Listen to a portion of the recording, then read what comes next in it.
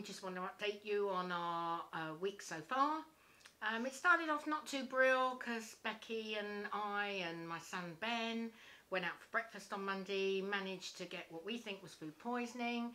So although it went down well, it came back up well, and that wasn't a good start to the week really. But we're here surrounded by boxes and just trying to do our best to carry on where Dan left off. We've decided, haven't we, to do some of his bucket list? Yeah, which involves a lot of crazy things. Do you want to say something like we might be doing? Zip lining. Yes. Which is, what did they say? 1,555 metres? In long? What speed? 100 miles an hour. Yes, bring it on. All sorts of things we're going to be up to. Helicopters. Yep. Speedboats. I used to actually drive a speedboat. I like speed. Speedy cars, speedy boats. Speed is my thing. So I would enjoy that. Just to do everything he wanted to do. Yeah. And hopefully bring everyone with us as well. And just to say as well, with regards to the celebration of life on Monday, we won't be streaming it live. It will be videoed, but it won't be live.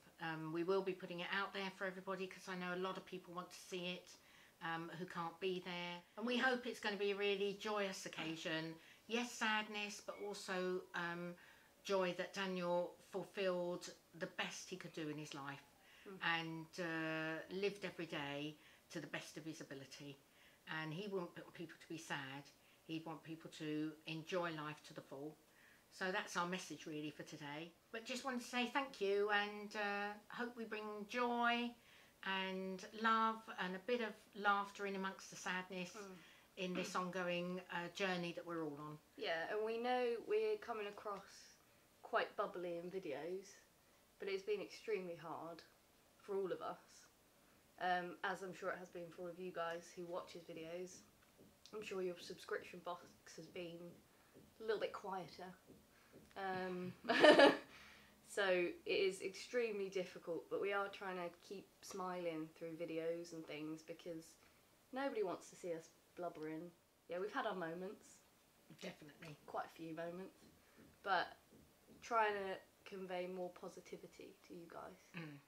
Hey, I just want to repeat what my mum and Becca have said really. We're so grateful for all the messages you've sent us and all the support you've given us over the last few days.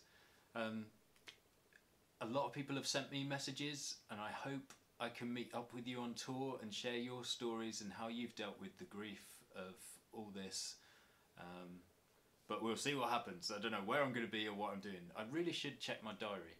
Anyway, a lot of you have ordered hoodies and I know it's a long time some of you have been waiting for them. Unfortunately, it's very difficult for us to get access to the records, to deliver them, and some of the funds that we need in order to print the rest are kind of caught up in Dan's estate. So getting that sorted out is a bit difficult at the moment, but you will get your hoodies, I promise.